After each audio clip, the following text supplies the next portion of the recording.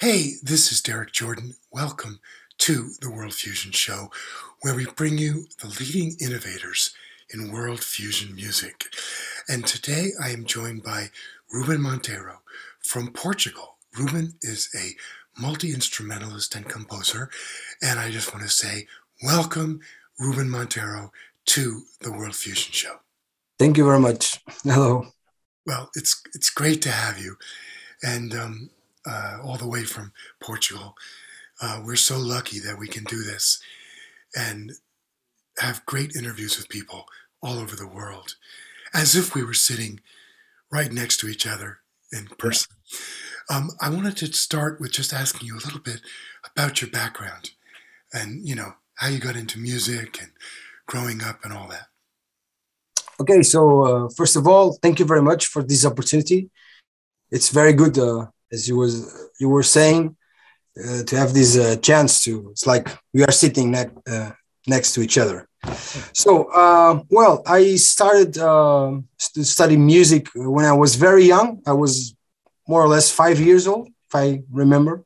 I started to play, classical piano here in my hometown. I live in Torres Vedras. It's half an hour from Lisbon, from the Portuguese capital. Yeah. So it's a small city, but we have everything that we need. And classical music conservatory.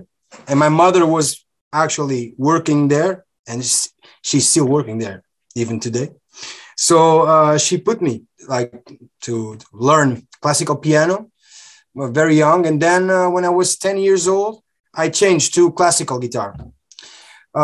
So I study all these classical pieces. And then I found, heavy metal and progressive rock and all these bands like Metallica and Iron Maiden and all these groups. And then later, the Dream Theater, Tool, Opeth, and all these progressive rock bands that influenced me even today. So I started to play electric guitar. I took it very seriously, and I started to learn with a very well-known Portuguese electric guitar master is Gonçalo Pereira. He's a virtuoso. He's amazing. He's a kind of a Steve Vai, Guthrie Govan style, So I learned a lot with him, especially composition tools around the modal music. How can I say, Western modal music, And then I started my bands, my heavy metal bands when I was young.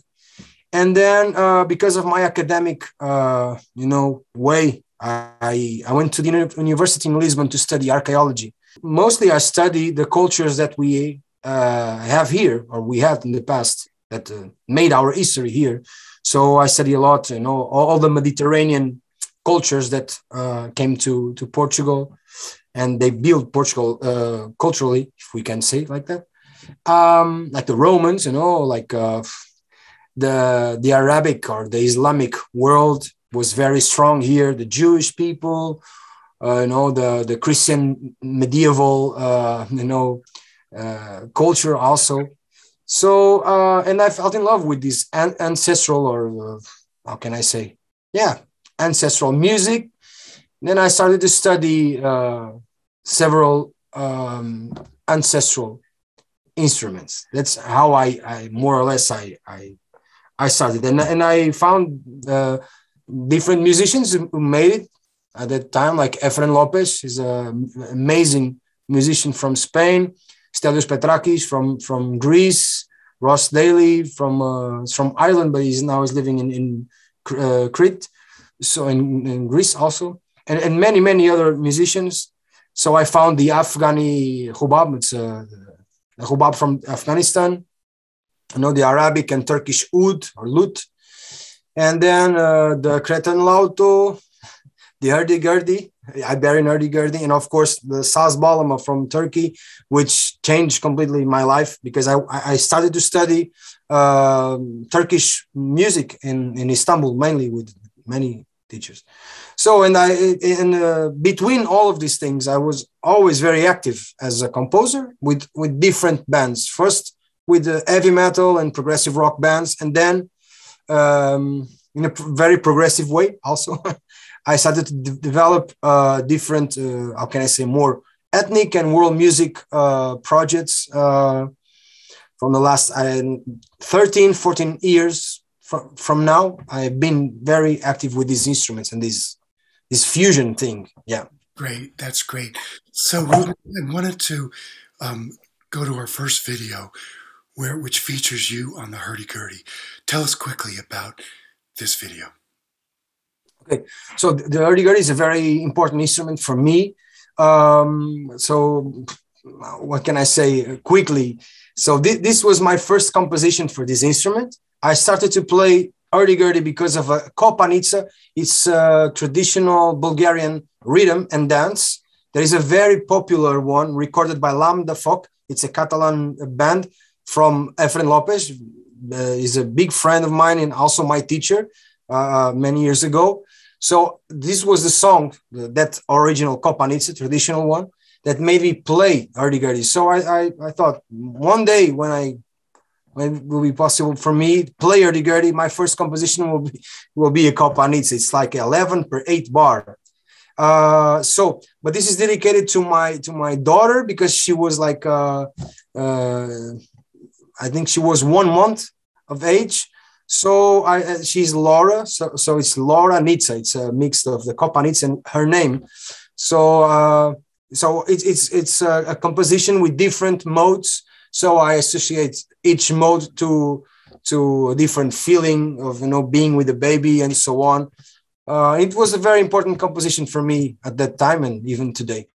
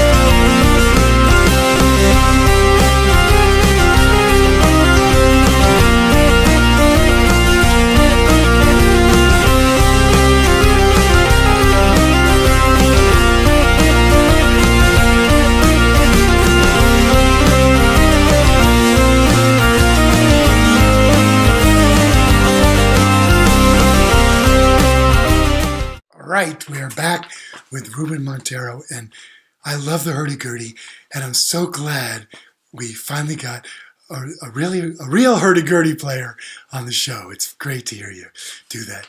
Now, I wanted to just ask you about, you've made many CDs of your music with various groups.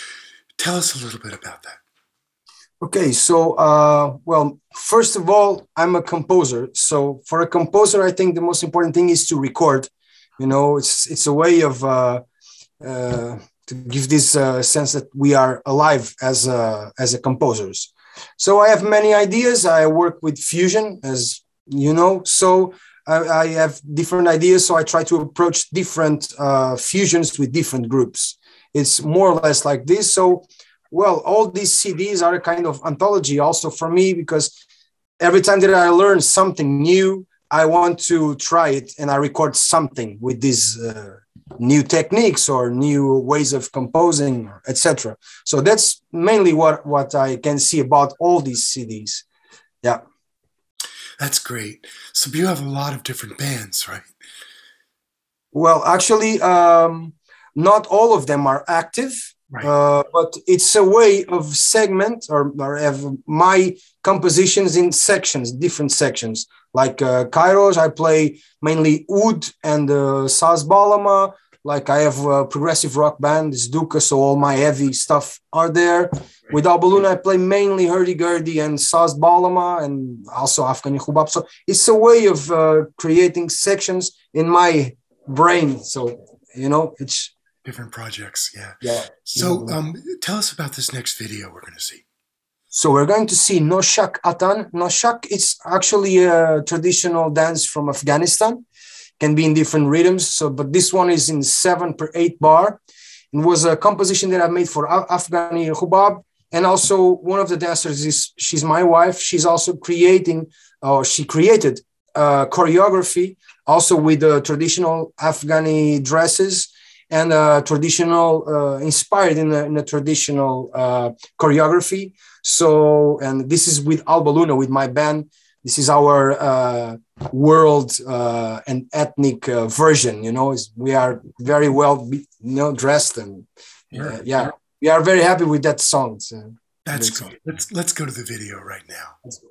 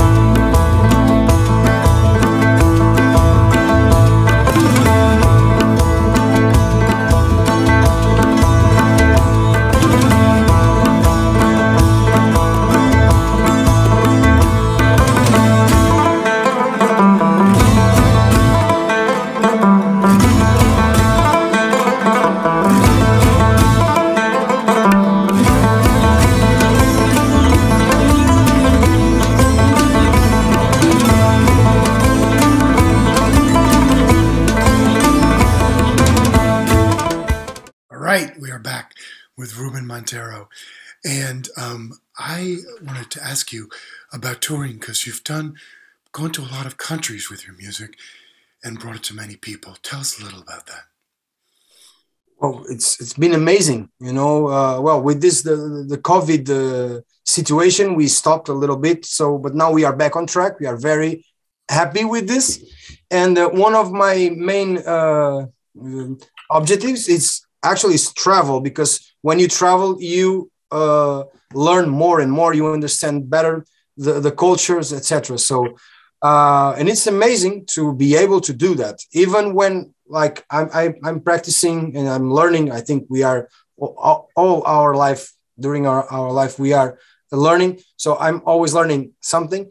I studied saz bağlama, Turkish bağlama, for many years, and it's amazing to go to Turkey and to play my own compositions, like this one that we're going to see and to hear, like Güneş, like play my compositions in the Turkish instrument, in the Turkish style, for Turkish people. It's very good, and it's one of the best things in making this kind of music. It's being able to share it with well, you know, everybody.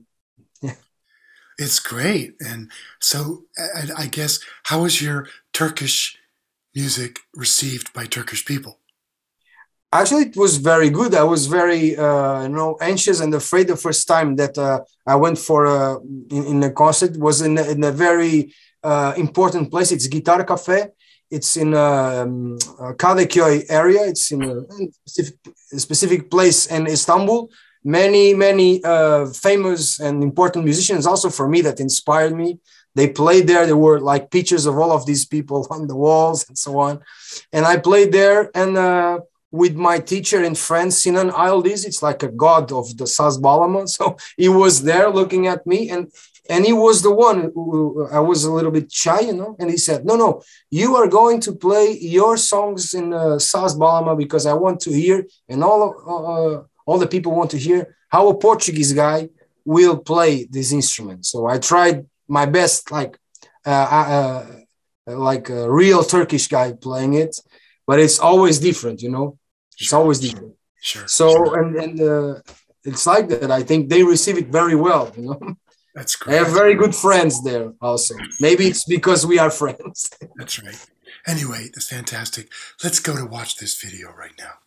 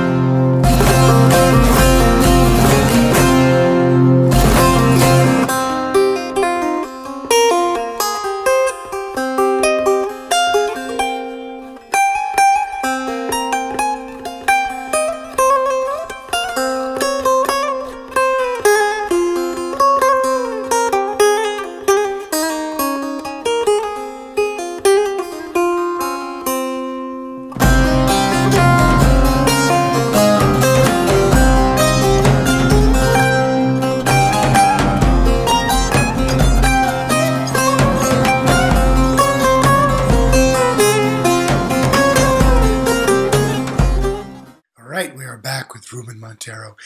I wanted to ask you about your philosophy of music and what you feel like your purpose is in bringing music to people. Well, mainly my own philosophy is about, how can I say, not use, but in practice all these old and ancient instruments and all these, learn all these ways of making music and mix it and create a fusion with my own traditions, that it's the progressive rock and so on. So it's, this song that we're going to listen, it's all about this, it's like, I compose it in a traditional rhythm from Greece or from Thracia or whatever. It's a 9/8 beat. So it's a katsivelikos rhythm.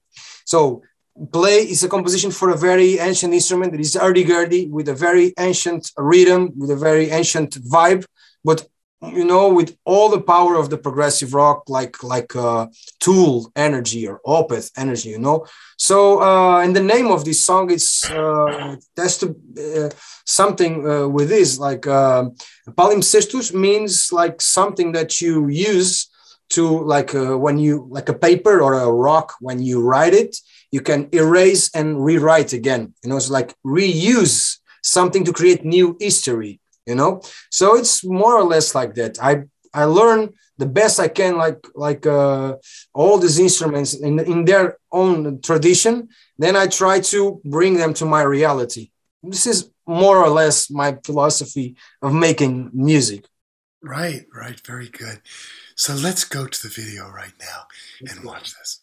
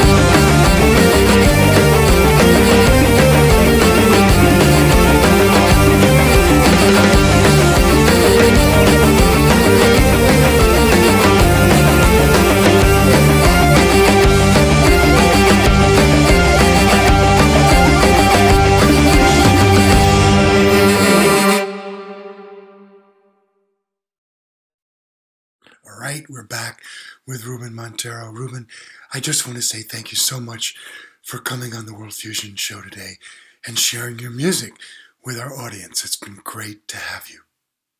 Oh, I thank you the same. I think it's very important for musicians like me, having this kind of shows to share what we think about our music and so on. It's not it's like not music for for a massive crowd. So it's very good to have this time of attention of someone. And especially for me, I'm from Portugal, so talking for the United States, it's very good. So thank you for this opportunity, and well, I wish you all the success and all the best for this for the World Fusion show, and for you, Derek. Thank you very much. Thanks, Ruben, so much. It's been great to have you. Take care. Thank you. The same. Hey, it's Derek Jordan, and thank you for joining us today on the World Fusion Show. It's been great to have you. We have tons of great shows coming up, so please stay tuned, tell your friends, and help us spread this World Fusion music all over the place. Anyway, I want to say a thank you to our sponsors, Mackenzie Family Charitable Trust, Chris Pratt, Ron Dans, and Nancy Feinberg, for your generous support. And as we always like to say on the show, remember, think globally, listen locally, and support independent music.